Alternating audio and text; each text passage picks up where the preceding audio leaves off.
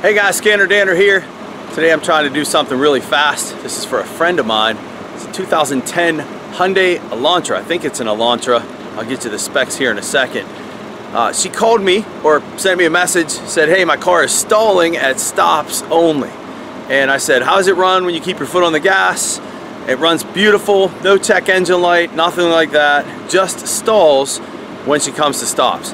She can keep it running by keeping her foot on the gas pedal. So to me, classic symptoms of a dirty throttle body, and that's what I told her. Now, things have changed since I scanned the car. We have a crankshaft position sensor fault code, and what my suspicions are, this being a VR type sensor, is potentially a weak crank sensor signal. Come down to a low speed, sensor signal's weak as a characteristic of this kind of sensor, and combine that with a sensor that's failing, so a sensor that's producing less voltage than it should be, and therein lies our stalling problem. That's what I think. The other thing that clues me in on this is not a dirty throttle body. She told me that when it stalls, and I didn't find this out till I accepted the job, she told me that when it stalls, that she cranks it and restarts it, but the tachometer's not working. So she's got to shut the key off and then restart it for the tach to start working again. And so I'm going to take you guys with me. We're going to look at some scan data. In fact, this car just stalled sitting here and I missed it. Let's get the scan tool on this, see what's going on. All right, first thing is I made a mistake. This is a 2014 Hyundai Elantra, and it is a coupe. Not that that matters, but this car did stall while I was talking to you guys, introducing this vehicle. And let's see if this is correct. I'm going to restart it. It is now, I was going to say it's a no crank or a no start. It did start long crank time there. Notice the tachometer is not working. Well, let's reproduce her complaint. Key is off. Restart it. Very long crank time.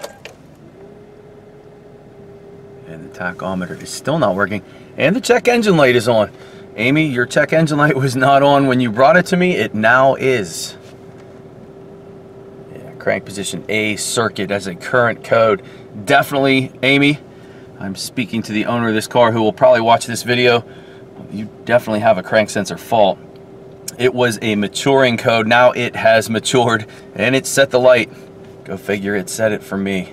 So this is not a dirty throttle body as I originally suspected. For sure it is not. You see I have an engine speed signal here on the scan tool.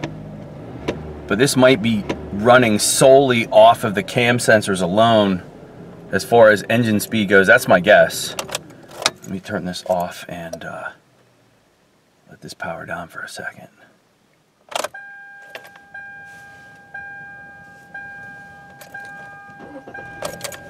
Yeah, very fast start time with the tach operating. You see my engine speed is now reduced too, so there's some kind of default strategy where it's running the car at 1,000 RPM whenever it loses this crank signal. Let's watch this data parameter. Just don't want to miss it. I'm not going to hit the throttle. We're just going to watch the engine RPM. What I'm looking for though is a specific crank sensor data parameter. I'm not seeing one. I didn't check all the lists yet. If I was a betting man, I would definitely put a crank sensor in this right now. Given the symptoms, again, this type of crank sensor, it's a 2-wire variable reluctance sensor, means it makes its own voltage. It's a magnetic type sensor. It makes its own voltage, and sensors that create their own voltage use an AC sine wave characteristically, if that's a word, have low voltage at low speeds. And so that's the tie-in with this, and why the car is dying on her when she's letting her foot off the throttle, when she's coming to stops. Engine RPM's low, crank sensor signal's weak. Combine that with a sensor that's failing. You know, it's normally weak at low speeds anyway. A failing sensor will be even weaker, and I think that's the tie-in here. And we were actually able to catch it. I just want this to stall again. All right, let's go drive this thing, try to make it do it, because I am not having success right now.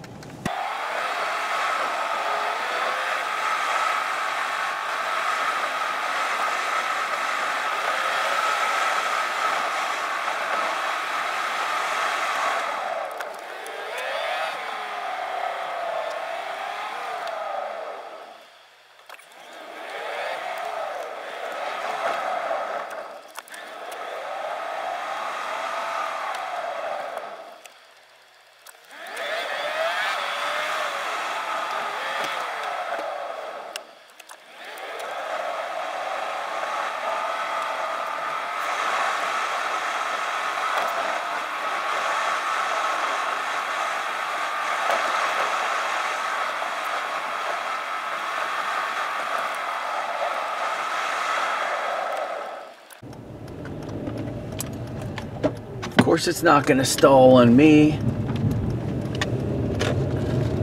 It knows I'm here. Let's get some component info while we're waiting. This is an inductive pickup type sensor used to detect rotational speed and position by interrupting a reluctor wheel attached to the camshaft. Wait, this is in position of the camshaft by interrupting a reluctor wheel attached to the camshaft. This shouldn't say camshaft, this is a crank sensor mounted on the front left of engine block near the transaxle case. Rough running and stalling may be caused by crank sensor. Yep. Try shaking the sensor connector, see if it affects engine operation. Oh yeah. If tach, this is exactly us. If the tach reads 0 while cranking, check for faulty crank or ignition problems. Sweet. All right, so where this is a mistake where they listed this up here with the camshaft designation, but it says near transaxle case. So front probing crank position sensor. It's a green and red wire. All right, let's go into the hood. See if we can find it. There's the crank sensor connector right here. The green and red.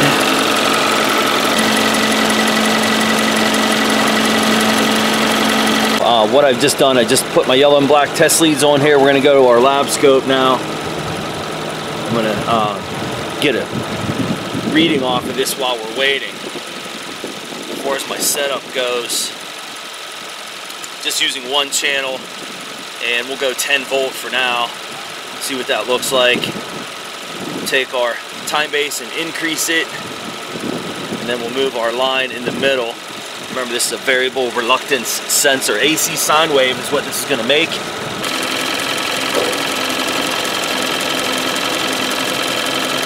Alright, that's on the red wire. Pretty good looking signal. See what the green one looks like, just to do some circuit analysis here. So we have a signal on both wires, both the green and the red.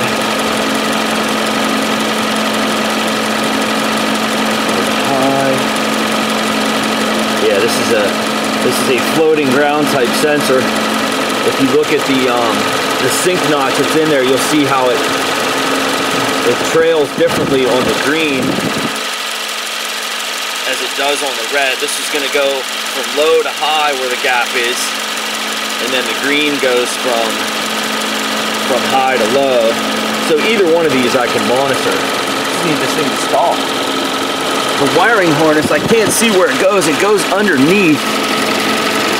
And this is the connector for it, but the harness runs underneath that. It'd be real easy to get to from under the car, but I'm outside right now. One of the things is that is not a weak signal at all.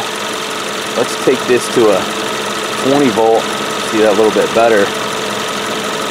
Pretty good looking crank signal. Turn our climate control off.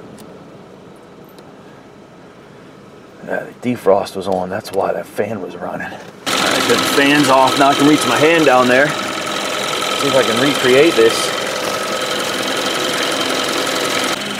Come on. I want to prove my fault. Get the sensor hot is what I need to do to get it to fail. Can't really get it hot sitting here. Trying to prove the fault here. Not about guessing and changing parts. I want to see this crank sensor signal fail. I'm just trying to warm up the sensor. Usually these will fail when they get hot, although it did stall on us when it was relatively cold. But this is actually a good time and a good lesson to show you guys the amplitude of the signal and how I mentioned at low speeds how the signal is lower or weaker. If you look at the min-max voltage, so look at the height of the sine wave and watch what happens when I raise the RPM. You're going to see that signal is going to grow. So it gets tighter this way, of course, because RPM's faster, but see how much higher the amplitude is? That's just a characteristic of this kind of sensor. I believe my initial suspicions of it being a low voltage causing it to shut down may be incorrect. It may have to do with this sensor being dropping out while she's driving it, and then when you come to a stop, because it's running as a default, probably off the cam sensor signals, that that's why it's an idle only stall. This engine clearly can run with the cam sensor signals without the crank sensor. That's why we have a long crank time. That's why we're losing our tachometer. I just want to prove it to you. If I was I said maybe earlier, if I was a betting man, I'd put a crank sensor in that. I still am saying that this car needs a crank sensor. I just want to prove it. I don't want to change a part without... Amy, I don't want to spend your money unless you absolutely need this. So what I'm thinking though is this is I think this is a 10-year, 100,000 mile warranty on this, and this is powertrain related. I believe the crank sensor should be covered for you. I mean, it's got 43,000 miles on it. Let's see if I can duplicate it.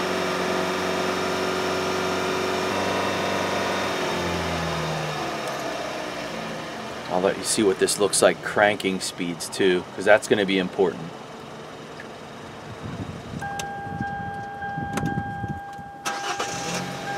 So you saw the signal cranking. Let's see if I can make this not start. Pedal, putting the gas pedal to the floor, that should make this thing not start. Nope. See it cranking though, how little the signal is, and then it grows as the RPM changes. Couldn't get it to crank for longer than that. That's what I was hoping for.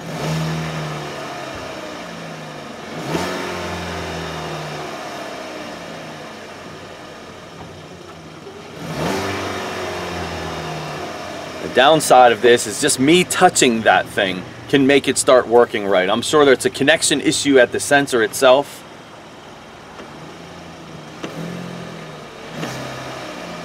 Of course, it did it once, and that's it. Lower time base and a higher scale, you'll be able to see this a little bit better. Watch the signal grow as I raise the RPM.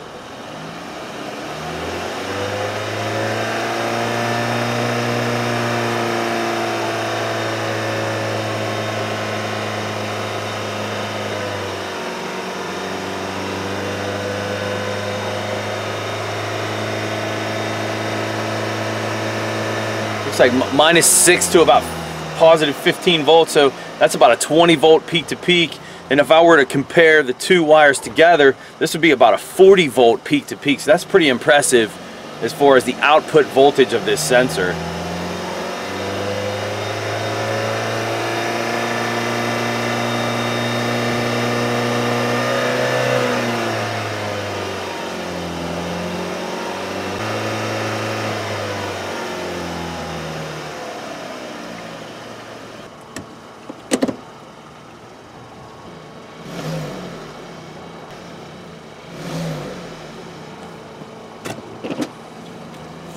Intermittent problems suck. Let's see if we can wiggle on it, make it die again. Just want to prove the crank sensor to you. Alright, since we're looking at this at idle, and idle is when this thing dies, I'll readjust my scales again. We'll drop this down to a 10 volt. Cranking speeds, it's going to be even less than that, but that should be good for what we're doing. I'm seeing some anomalies in this signal. Let's freeze this. See that spike right there, and that spike right there.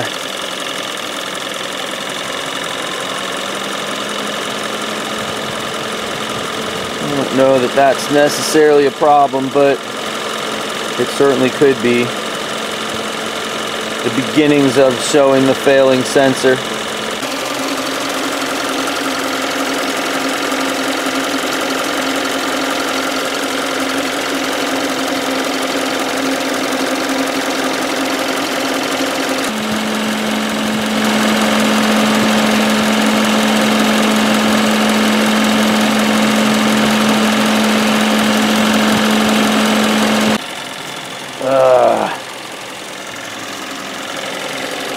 Alright, well, I am just going to put a sensor in this, guys. I can't recreate it. I apologize. What I'm going to do, though, is I'm going to simulate this problem by unplugging this crank sensor, I'm going to show you that this car is still going to run.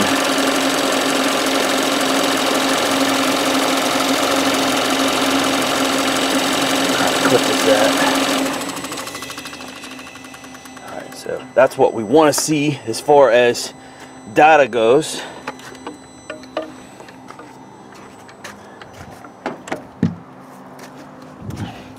And then we're not going to have a signal there. We'll go to the scanner. I'll show you the data on the scan tool while we're cranking it. Watch the tachometer. Long crank, no tach signal or no tach movement, and then of course my RPM is high again too. And you see the computer wants it to be higher. It knows the crank sensor signal is missing.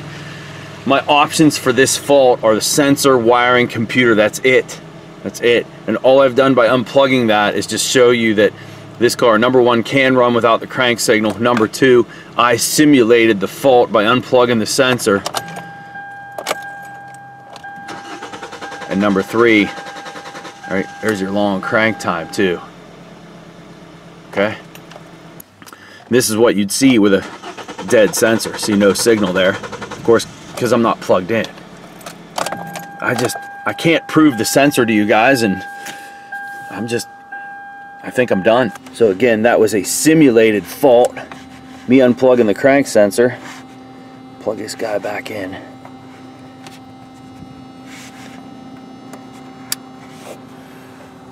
Be nice if I could catch this. Not simulated, but catch it doing it.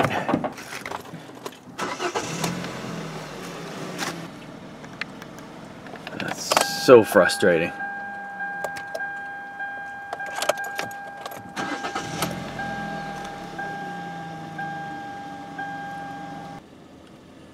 See, the other thing too I'm thinking of, guys, is I you know, just by back probing this, I could have fixed a pin contact problem right there at that connector. Maybe I tell her to drive it, see how it does. Tighten the pins, check the pins, check the contact of the pins, snug them up a little bit, plug it back in, give it back to her. I think it's worth doing because I'm not able to duplicate it now. So a little lesson on back probing there to you guys, you know. You can fix things when you back probe components.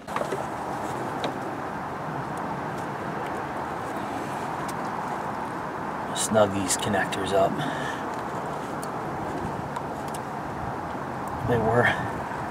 These are actually very easy to tighten back up. I'm pretty sure the camera didn't catch the gap in that, but that's what we're going to go with. I'm going to clear these fault codes. I do not want to put a sensor in this yet. We're going to give this back to Amy. Let's hope for a no-cost fix for her. That is a much tighter connector. We are going to grab the signal one more time, take a look at it.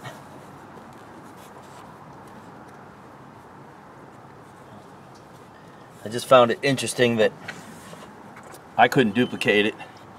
She's been having this problem over and over and over again.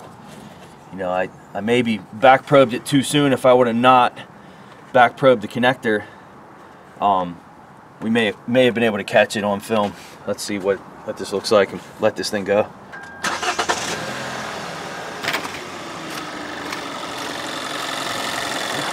Of course, it doesn't look any different, but lesson learned for sure. Back probing components, I don't know if that temporarily fixed it or not, but I'm going to give this car back to my friend, have her drive it. I will clear the fault codes on this. We know exactly where we're going if it comes back. And I'm not worried about wiring. I shook the harness, looked for any spots under here of rubbed through, all the way from the sensor to the computer, which is right there. So I'm not worried about that. This crank sensor code comes back again, it will get a crank sensor. So not a great finish for this one, guys. I hope you learned something from it. If you need more information on the operation of these variable reluctance sensors, also known as magnetic impulse sensors, pickup coils. They go by a ton of different names. I have information on this in chapter 21 in my textbook that's available at ScannerDanner.com. You can also join me online for some more training too on ScannerDanner Premium. Guys, thanks for joining me. I'll see you next time.